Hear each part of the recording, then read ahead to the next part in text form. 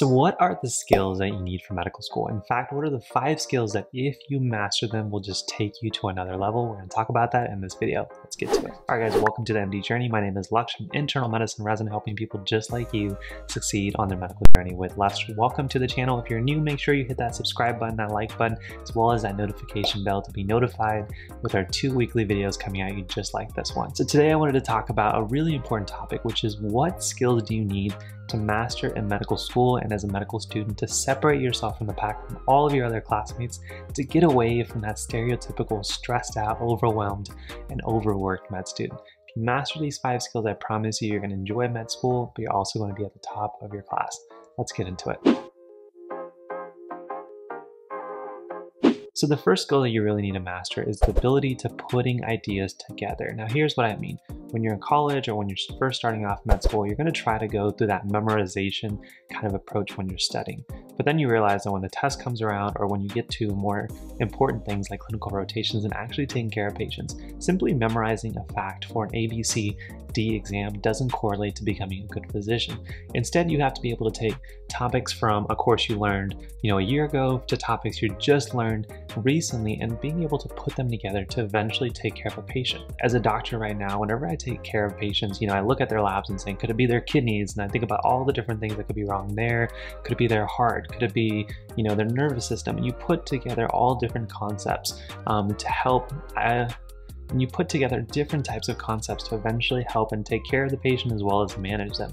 So you have to get better. So one of the most important skills in medical school is putting various ideas either within a specific class and obviously within many different organ systems and courses together. The second skill that we're going to talk about is you have to be a driven learner. Now, medical school is sometimes anti-learning because you're forced to do so much as part of your classes and your exams. It's not uncommon that there's some days we're going to have to read 20, 30, 40. I think there's been days where I've had to read 60 pages for just one day's full of lectures. And that's a lot. It's very easy not to be motivated and not want to do learning when you're not forced to. If you have a weekend off, the last thing you want to do is to learn more information.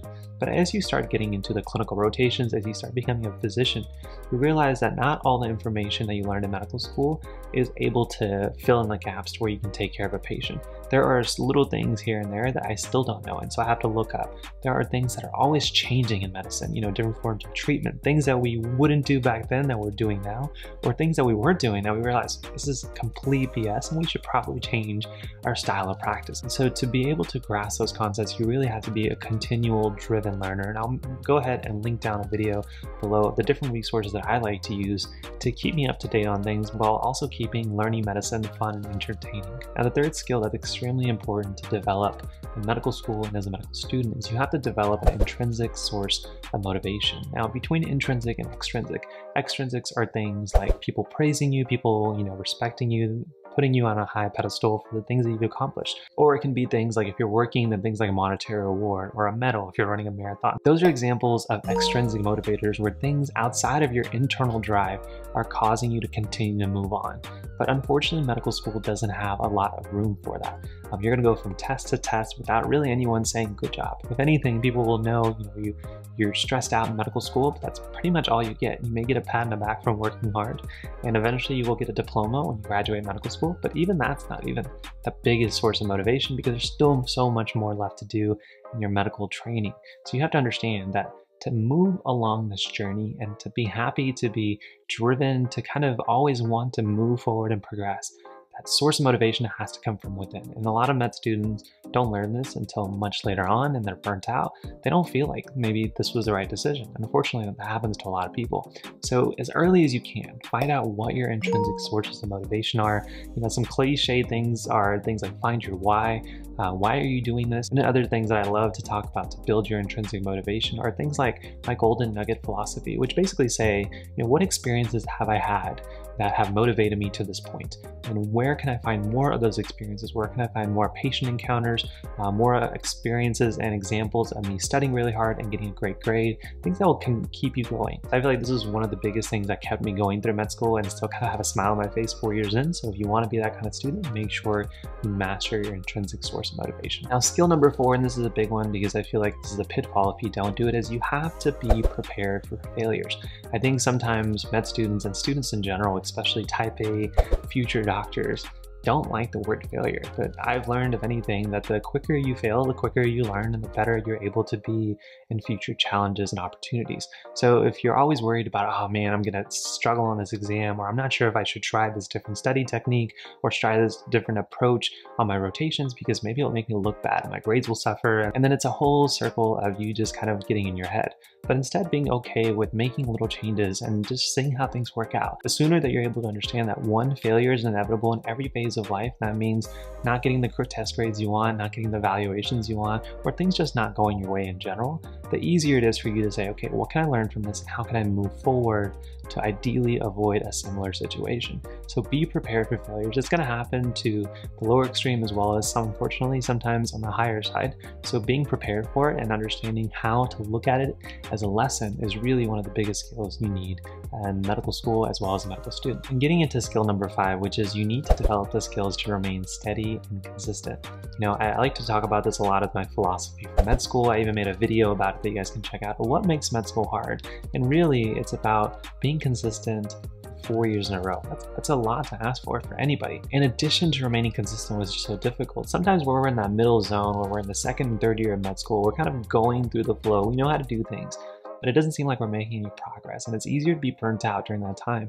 There's a concept known as Cantor's Law, which basically says that everything looks like a failure in the middle. Essentially, you know, you may have that nice up climb originally in the start of med school when you're learning a lot, you're becoming more efficient. In your second and third year, you know, you kind of are steady at that amount of output and the amount of work that you're putting in. But during that middle, it doesn't look like you're making any progress. So it's very easy to be burnt out because you don't see yourself improving. But instead, take a step back and say, how much have I grown? How much have I improved? Also keep in mind what you're trying to accomplish. These are all important concepts to become both steady and consistent in medical school, because you may find these short spurts of videos that keep you motivated, but then, you know, that motivation will eventually go away. So one, you gotta have that intrinsic source. And two, you just have to be going and working at it. If you're getting the results you want, keep doing it. If you want better results, then make small changes, remain steady and consistent. That way the failures don't drag you down and the successes don't make you feel like you're on a pedestal. You kind of stay nice and even keel. Now I know I said 5, but I want to give you one more skill that honestly is probably number 1, but I just left it till the end of this video, and that is you focus on improving your people skills. Obviously, doctors interact with patients all day, but sometimes what I learned from my medical school experience is that people don't work as much on their patient interaction as they do their medical knowledge. And unfortunately, we spend at least 50% of our time with patients and interacting with them. And it doesn't matter how amazing you are at your clinical acumen, if you can't convey to the patient that 1, you understand what they're going to, and 2, that you're able to kind of essentially dumb down all that medical knowledge into a piece of information that they can understand on what's going on, what you're doing for them, all your medical knowledge is kind of useless, because a patient could just say, based off what you told me, I'm not interested in any of that. But it could simply have been a lack of communication, an inability for you to connect and build rapport with that patient. I see that all the time. So make sure that you're working on your people skills. And essentially an easy trick that I would do is when I was interacting with patients, when I was on my clinical rotations, each day, each week, I would ask myself, how could I have had a better experience with that patient? It may have been a great experience. Still ask yourself, what ways could you have made it even better? You know, how could you have listened to them better? How could you have had some more directed questions? And how could you have made that patient feel like you were there to take care of them? These are all kinds of things that I would do to make sure that my people skills were getting better, both my classmates as well as my patients. I feel, at least 3 or 4 years in medical school, that I've definitely made huge strides through there. So I definitely recommend you guys try it out.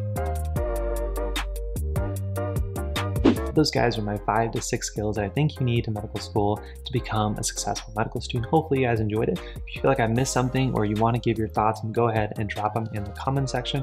And before you leave, I want to give you 2 places to go to ideally get more help and more kind of advice if you enjoyed a video like this. 1, I'll link down a playlist that's all about how to succeed as a new med student, because I'm presuming that you're just starting med school if you're watching this video.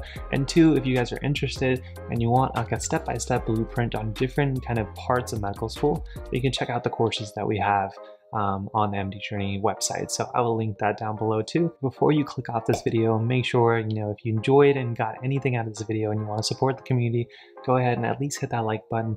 Go ahead and consider subscribing and hitting that notification bell to get 2 videos thrown at you each week on Wednesdays and Sundays, just like this one. But thank you guys so much for joining me on my journey. Hopefully I've been a little help to you on yours. I'll see you guys in the next one. Peace.